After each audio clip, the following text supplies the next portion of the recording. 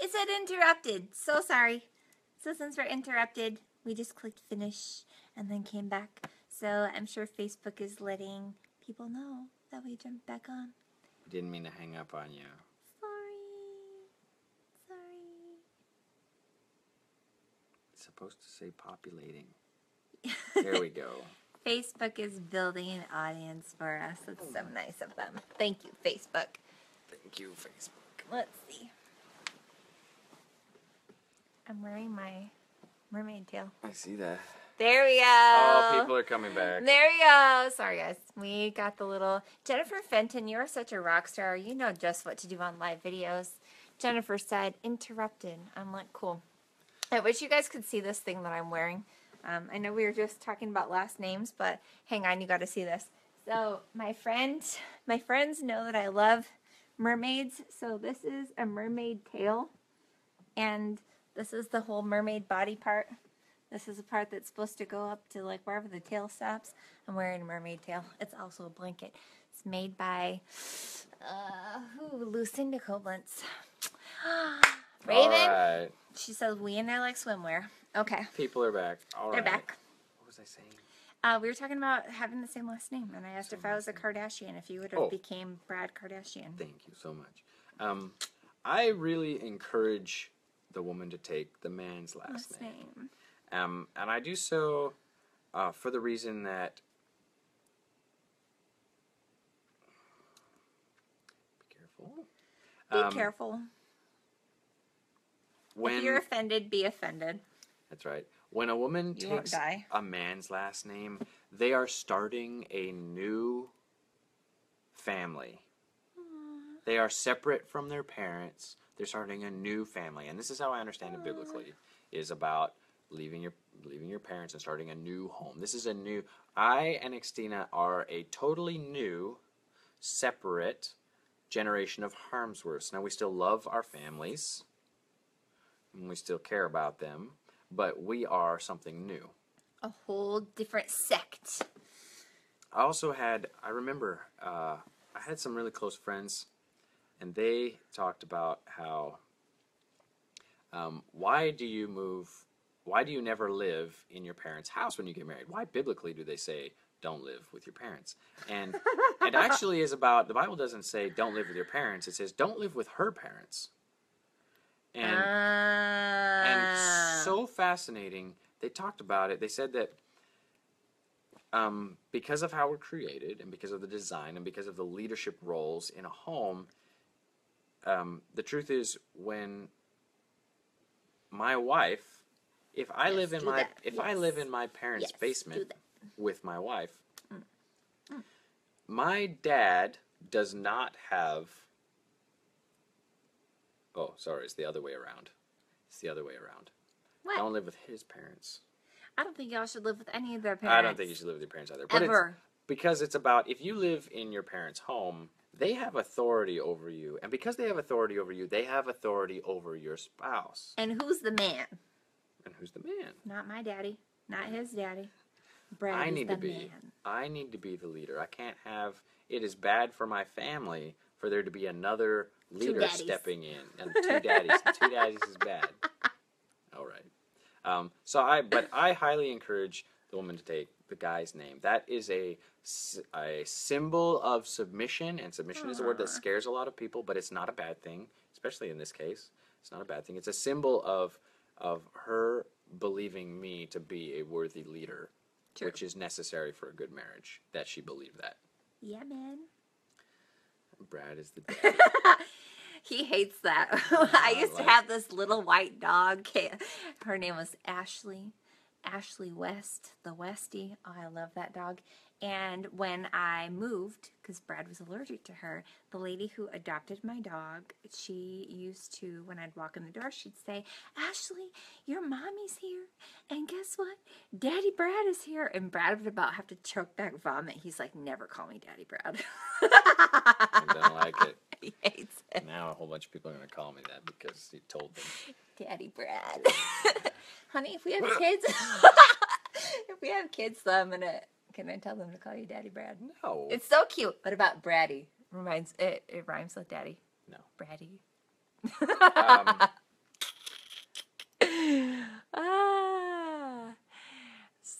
funny. Stop it. All right, so back to... That's a good question. All right. Let's hit that before... That's a good one. Before we go on. Yeah. So someone just asked, what does submission mean to Xtina?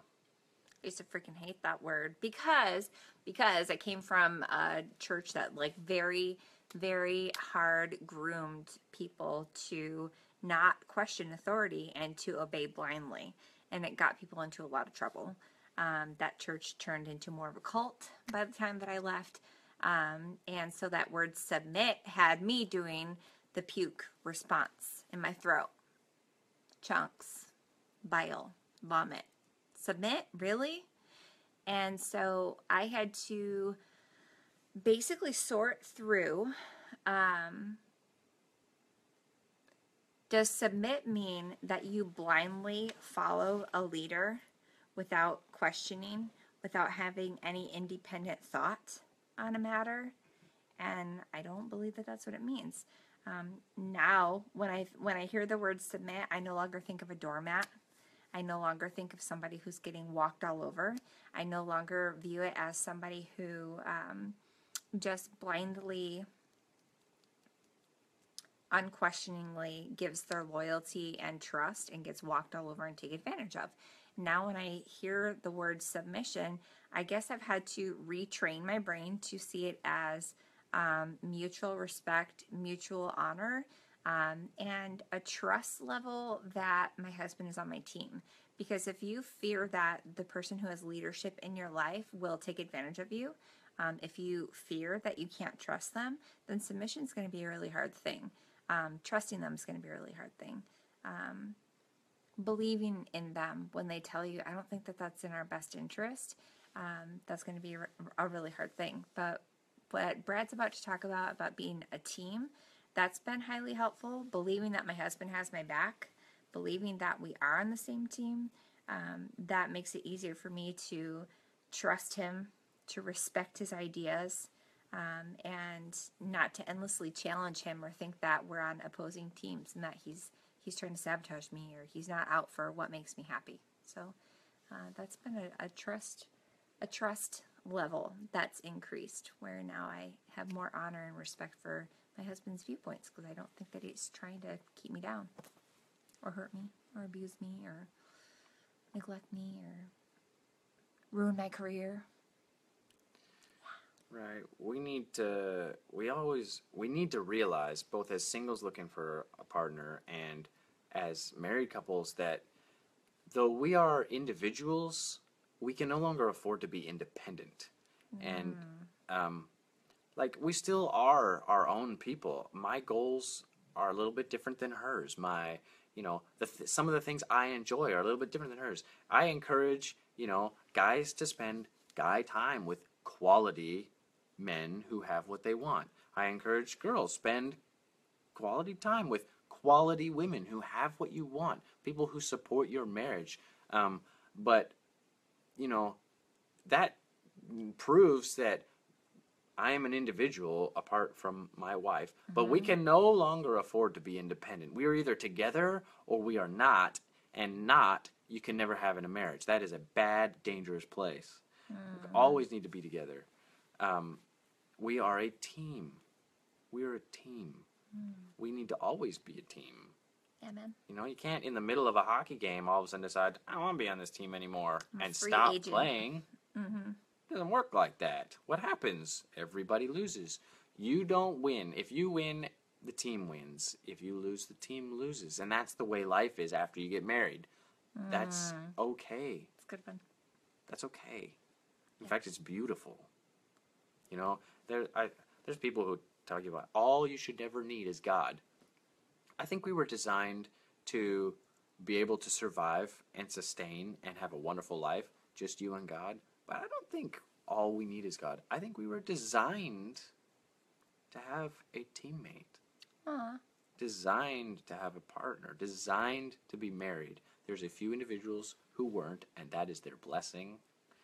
Just like Paul. But otherwise, You're not independent anymore. Stop living like it. Which brings us to the next point. What does that mean for your bank accounts? Hang on. I'm going to walk over in my cool outfit. I'll be right back. Okay. I'm walking in my mermaid tail. Okay. Okay. What does that mean for your bank account?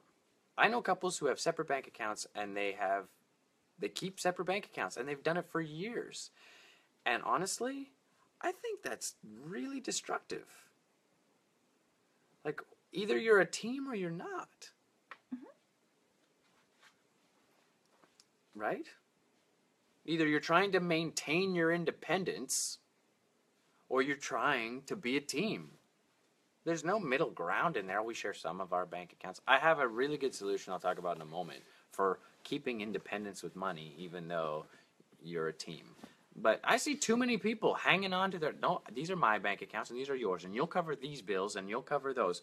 Well, I guess if you really twisted it, you could say you were some kind of team, but truthfully, somewhere in your brain, you know you're not. You know, we are, as human beings, we are very, very good at lying to ourselves. But the truth is, you cannot lie to yourself completely. Whether some piece of your heart or some piece of your mind, it knows the truth, and it keeps it there.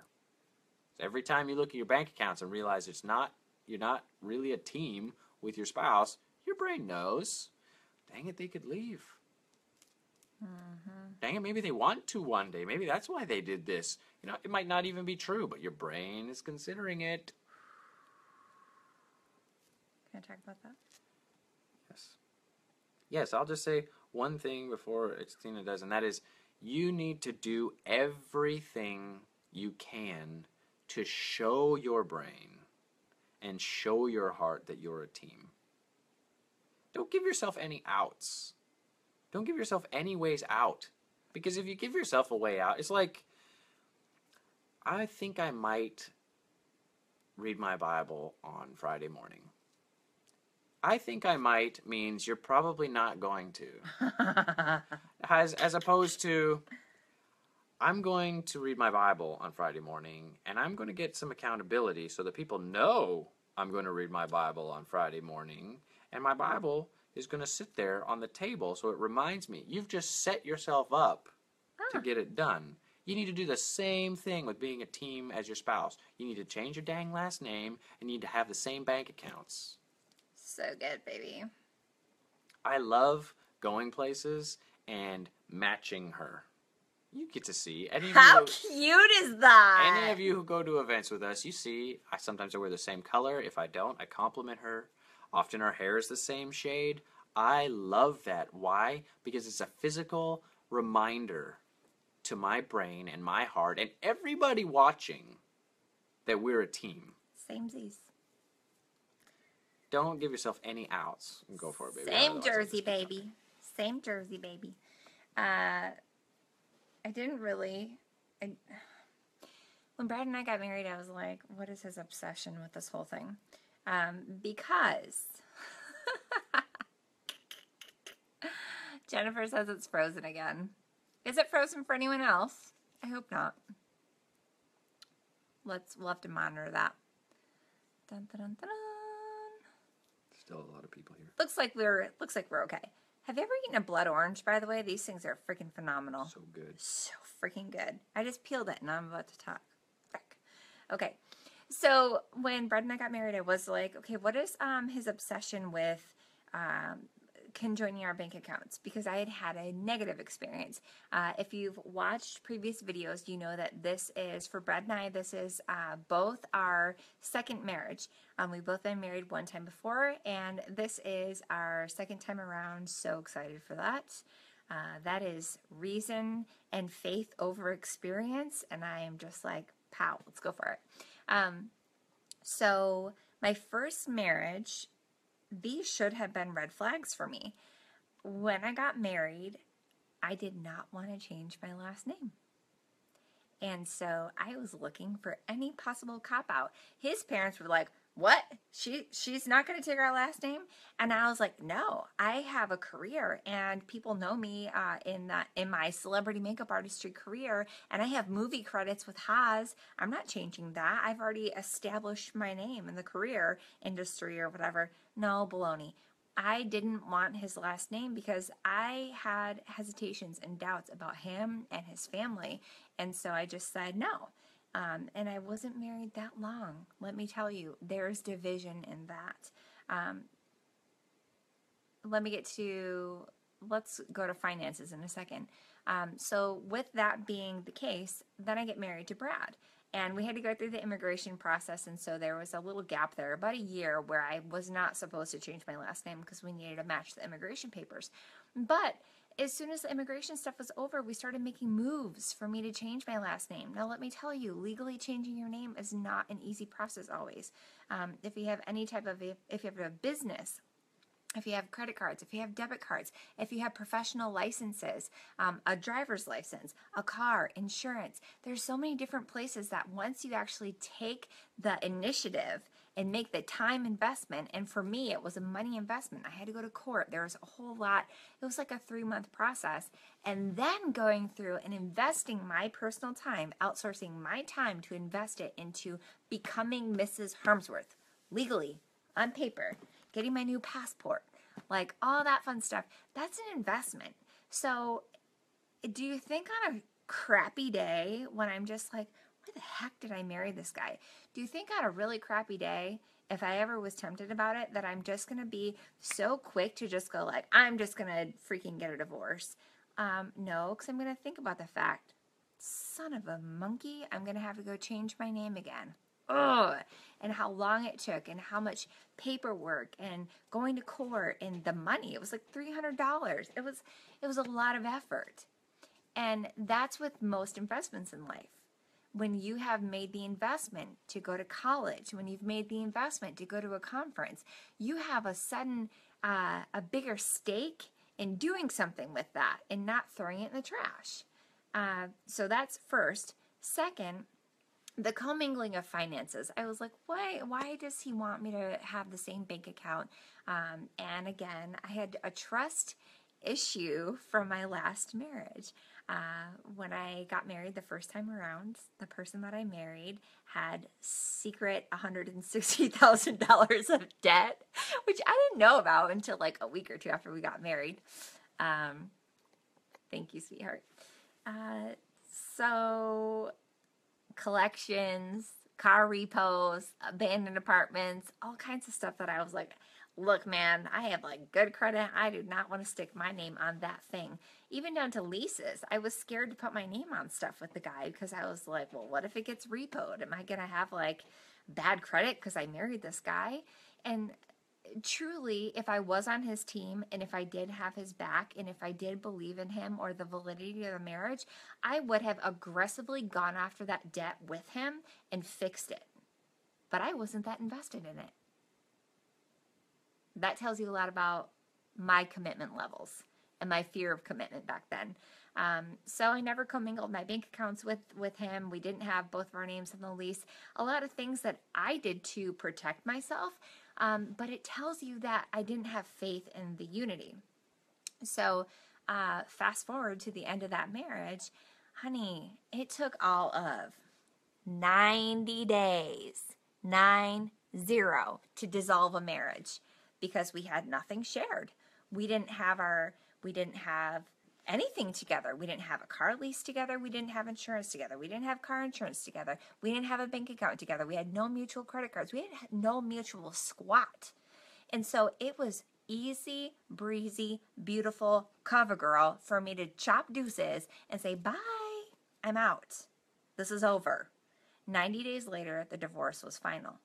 So one of the biggest arguments that Brad and I had recently, yes, we argue, no, we're not perfect, was I went to like a business conference in Vegas, and we were talking about restructuring our corporation. So we have a company.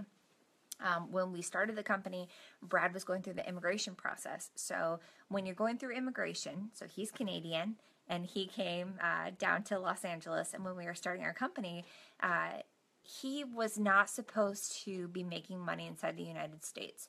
So we didn't want his name on the documents for the company because we didn't want him having a hiccup in immigration due to having a corporation formed in America.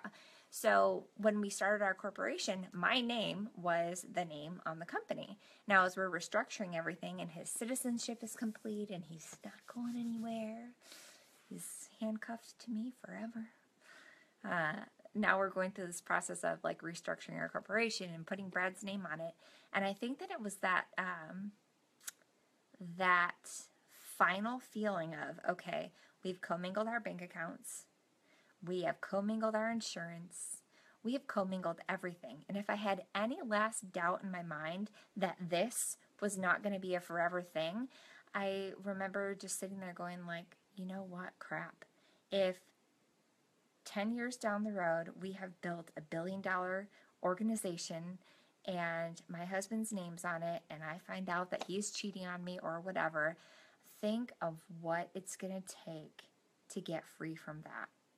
And it was a big argument because that was what was flying through my head. We're opposite personalities.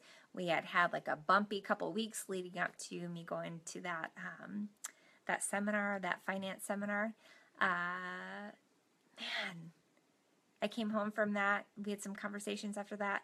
And that was the final thing that we needed to link up together to be solid, to be a team, to be a married couple with commingled finances. But let me tell you what, when you do that, when you choose to commingle the bank accounts, to become one on your finances, you now have 50 hoops to jump through if you do decide on a bad day that, you know, I think I'm going to talk to a divorce lawyer. No, you are going to lose. You're going to lose so much time. You're going to lose so much money, and it's going to be 50 hoops to jump through to get free from this person. Do you know how locked in you are now? Do you know how much harder it is to disseminate everything? Do you know how much more difficult it's going to be to unravel everything if you take those steps in unity to be one? My first time around, it took 90 days to unravel. There was nothing to unravel. It was so simple. But should that crazy harebrained idea ever fly through my mind that I want to get away from him, I will think not once, not twice, but more than 100 times for all the steps I'm going to have to take to unravel something. Like, you don't want to. You should make it hard to get away from each other. Because your team, you think on a hockey team, guys don't have days where, you know, they don't like some of their teammates. Absolutely they do. But that evening, they have to get on the ice and play as a team. You got to be the same. You got to set up the same way. You got no option but to be a team. No option.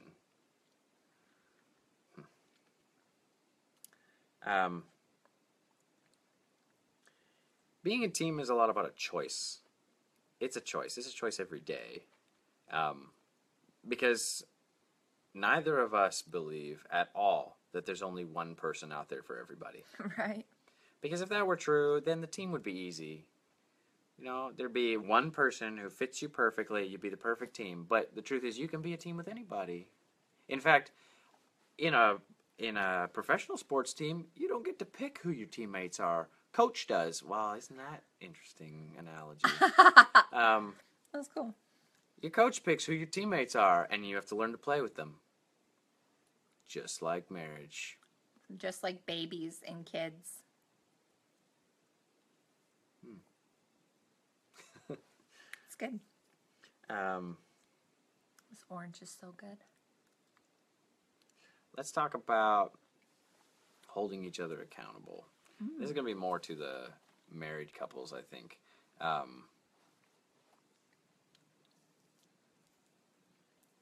Unless there are specific requests, like unless I ask Xtina, can you please keep me accountable to read my Bible in the morning? You should never be keeping your spouse accountable. If your spouse is about to walk off a cliff, maybe say something. Maybe.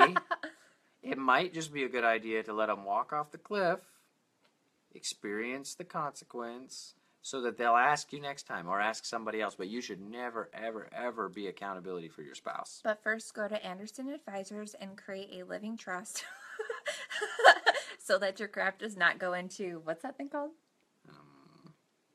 Probate. Probate. That's right. Probate. Don't do So I'm going to throw the link for Anderson Advisors in there. But, because the amount of resentment created by a spouse holding a spouse accountable is beyond calculable. That's the kind of thing that creates hate. Like, you don't hold your spouse accountable. Let them suffer the consequence if they're going the wrong way, because they'll figure out to ask somebody else or to ask you. But advice about things like that comes so much better from a friend. A friend. Because there is this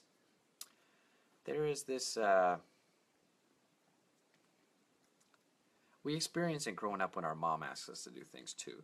When mom asks you to do something, there's this little underlying twist in your head that's like, well, why does she want me to change? It's the exact same twist when your spouse asks you. When your spouse keeps you accountable, there's this like, well, what are they gaining by asking me to change? When somebody outside says, maybe, have you thought about this? There's none of that. They don't have anything to gain by asking me to change, by telling me I might be doing something wrong. But me as a spouse, I have tons to gain by saying, hey, babe, have you thought about doing business this way? Or are you reading your Bible? Or, you know, whatever. If I am asking her, keeping her accountable for change, it benefits me. She knows that. Even if she doesn't know it consciously, in her head she knows. Her brain, very clever, very clever. We're talking a lot about clever brains tonight. She knows. Same. If she's like holding me accountable for something, my brain knows she has everything to benefit from it. If he's asking me, did you work out today? I'm going, am I getting chubby? Why is he saying that? No, you're not. But if it comes from outside, it means something totally different. Mm-hmm. It's something totally different. You're right, Vern. It comes around to trust. But I would be hesitant to assume that my wife trusts me enough. Even, you know, after 40 years, I don't know that I feel safe assuming that she trusts me enough to tell her about things she hasn't specifically asked me to. I don't want him as my accountability partner. At all. At all. Do not hold me accountable. I will find someone else. It's like, there's too much room for offense, actually, I think. Like, I want someone who is outside of my situation and is objective. I think that's the difference when you're this close to someone, is that they're not objective. Because they, I don't know, they're too, like, wound in. It's so much easier for someone looking from the outside to be like, oh, man, you said you wanted to be over here? You're like, way over here, man. Yeah. I would not want to be his accountability partner. Because I don't like making him mad. Yeah. Sorry. Oh, yeah, actually, I did. There was one more question we didn't deal with, but it actually works out here. As a team, we need to be very aware that our teammates aren't perfect. I'm not? You're kidding. It's not safe to answer that question. Our teammates aren't perfect. And if we, like, when we're dating and looking for a spouse, if we're sitting there waiting, like someone made a comment about, you know, they need to be 100% cured, basically, of this before they're worthy, you know, and you never would have got me. Shoot. You're not going to get anybody if you're waiting for something like that. Nobody is perfect. Nobody is problem-free. Nobody's perfect in any area of their life. Put your arm around me, please. Sorry. Thank you. And we need to realize that we're marrying, and be aware that we're marrying an imperfect person who's going to make mistakes, whose flaws are going to aggravate us. Never. Like, on a team, and that's one of the reasons we were put in this team, is to cover each other, is to accept each other, is to show each other a level of acceptance we never got outside of marriage. That is a joy of mine. Like having a husband that was bullied when he was a kid or felt like he didn't have a safe place. Man, it is a joy in my life to make my husband feel accepted, loved, wanted, and safe. And create that environment in our home too. That's something that I work towards. I actually like getting Brad's feedback about that. I read this really cool thing. I think it was Lorna Titus, who's over the pond. She posted this thing saying, like, ask your spouse, like, what's the top 3 things that you do to aggravate them? And I was like, okay, having very different personalities, I don't want to ask this man this because I might really get some feelings hurt. But I did ask between now and my birthday, which is a 6-month gap when I asked him, what are the top 3 things that I could do to make your life heaven on earth? And one of the things that he responded with was, and I mean, I work from home. My office is at home, unless I'm out styling someone. I work from home, and I have a lot of goals all the time because that's how I'm wired. But my husband asked me, you know, if the house could be clean and if I could have dinner when I come home every day, it would just make me feel like such a rock star and so loved and so wanted and so appreciated. And I'm like, okay, is that challenging for me? Heck yeah. Is there like so many other things that I have going on in my day besides that? Yes. I've actually hired an assistant recently to come and help in our home office. I'm about to hire the second one because getting everything work done and the house done, it's a challenge. Like, I'm not even going to lie. I'm not going to downplay that. It's challenging. Having food ready, grocery shopping, the planning that takes. Okay, if you are a Sapphire personality, Sapphires have to plan to plan. It's a lot of planning.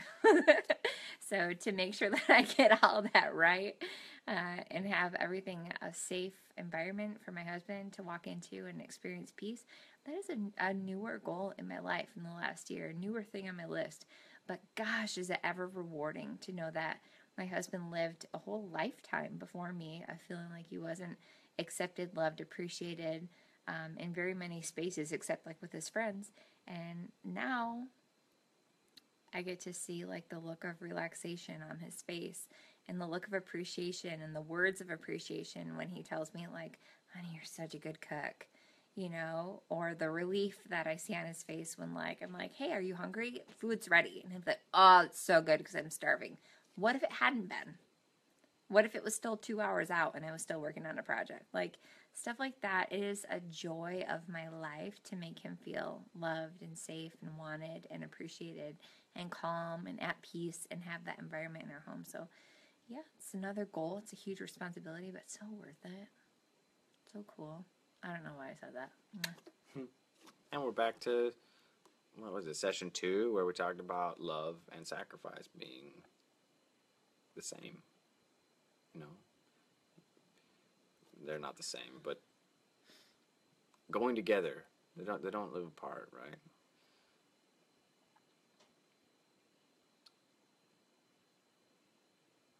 Yeah, man. Yeah, man. Do you have any more questions? No. Oh. What? One last point. He's so freaking diligent. One last point we got. After we made these videos, every night he would sit there and go through the messages and go through the questions, anything that got PM'd to both of us. Or he would ask me, like, hey, did you get anything in your inbox? Like, he sat there and wrote notes and wrote it down. I'm like, honey, you are so diligent with this. So diligent. I love it. So when he's looking that way, he's looking at his notes. He's so diligent. We just love you guys. And, you know, it's not that we know it all or done everything right, but if there's any way, anything we've gone through or have been given knowledge of can help. That's what we want to give. We want to pour that out for you guys to take what you want. Mm-hmm. That's really important to us. So let's talk about one last thing I got written down, and who knows where things will go from there. But if we're a team and we share in the wins and we share in the losses all equally, that means that there's not really anything that goes on that isn't 50%. This is a really hard one for a lot of people, but if you're dating, you're looking for a spouse, and they struggle with something, let's use pornography since that name's come up already tonight. You're dating someone who struggles with pornography. That pornography is their issue. That's theirs. They're responsible to deal with it. They're responsible to get help. They're responsible to do what it takes to correct that before they marry you. However, as soon as you marry them, it's no longer 100% their issue. You chose to marry them. Oh. Now, as a team, you win or lose together. Ooh. Therefore, you are now 50% responsible for that issue. If it's drugs, if it's abuse, if it's whatever, even if it's infidelity, it's now two people, the same team. They're not responsible. You can't blame somebody for something in a marriage. You cannot. You so do, good. but you cannot. If you're already married and you've already done this, please go back and apologize to your spouse because you were wrong. It's 50% everything. So... You're a team. Wow. You win or lose together. There is no other way around it. Wow. If someone cheats, yes, they have an issue in their heart or their head that needs to be dealt with, but it also means their home wasn't a safe enough place to talk about it, and their spouse, you, were not safe enough to deal with it together. There is 50%.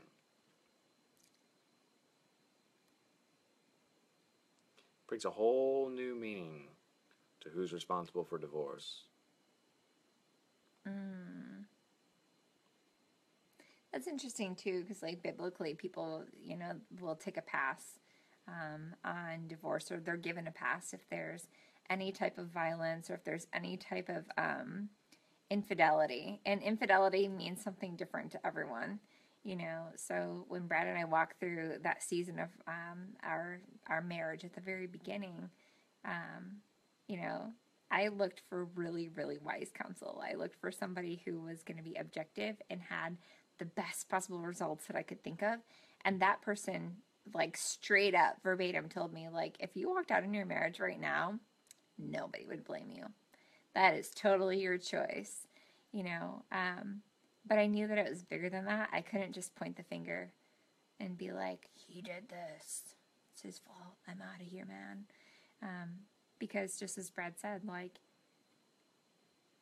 I think that people can be provoked. I think that you can take a step back from a situation. You can ask for wise counsel, and you can find out, is the partner committed to a course correction in their life? So, if your partner is violent, I would not say, like, yeah, definitely just stay and see if you get beat to death. Like, that's not what I'm saying at all. But if your partner is committed to a course correction in their life, and you guys can objectively look at the whole thing together and get help and get counseling, I don't believe that, like, just because one person, you had a heated argument and your spouse shoved you, like, yeah, you get a pass. You could walk out. You could leave. You could get a divorce. But just like Brad said, like, it takes two to tango. Like, look at it and be like, okay, was this a two-person deal? Was this a two-person action? Was this a two-person mistake? Because I don't think that 100% of the time divorce is the answer. So, yeah, let's just balance that out and say, if you're with someone who's a sexual addict and they're cheating on you left and right and they don't see anything wrong with it and they just keep doing it for years and years and years and years, I am so not saying that you have to stay with that. But if you're in a partnership and in a marriage where you guys are both committed to choose each other, I think that you can objectively look back and say, okay, if my spouse stepped out on the marriage and there was infidelity, like, did I do something that provoked that? Did I contribute in any way, shape, or form? Because chances are, yeah, you might have.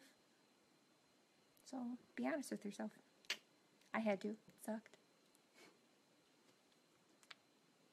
Did I die? No. Is our marriage better? What do you think? Yes. Sweet. Cool. All right. I don't have any more notes, so unless someone's got a question, I think we're about good.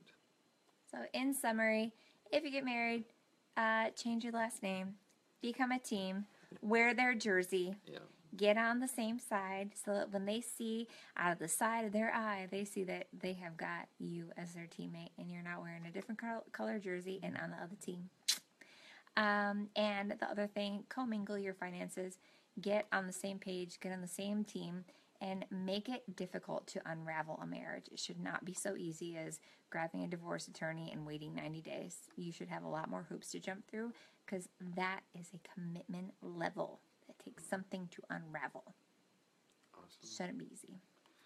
So if you haven't, you need to go watch the first 4 sessions, please, because this one's got a whole bunch of stuff in it that won't make a ton of sense unless you have. So, but it's been amazing. Yeah. It's been amazing to be able to talk to y'all. Thank you so much. Thank you you bless us so much just by listening. It's so cool. And yeah, I don't know when we'll do another one, but we probably will for sure. If you got questions, put them in the comments or send us a private message. We would love to answer your questions. Once again, if you're a guy, don't PM Xtina. If you're a girl, don't PM me, but include us both in the PM. That is the way we protect each other and ourselves. We've been through some pretty hard stuff with, especially with me, making some poor choices. And we don't want to go through that again, so we set up boundaries to protect ourselves because we're on the same team. We're on the same team. What color jersey do we have, baby? I don't know. I just know I noticed you out of the corner of my eye. That's good stuff. All right, y'all. Have a wonderful evening, and we will talk to you soon. Please, I'm going to see a whole bunch of you in Orlando! A week and a half. Yeah! Almost just more than a week. And I would love for you to come let us know. Squinch. Come let us know how these affected you. Yeah. We would love to hear it. Yeah. We will talk to you soon. Okay.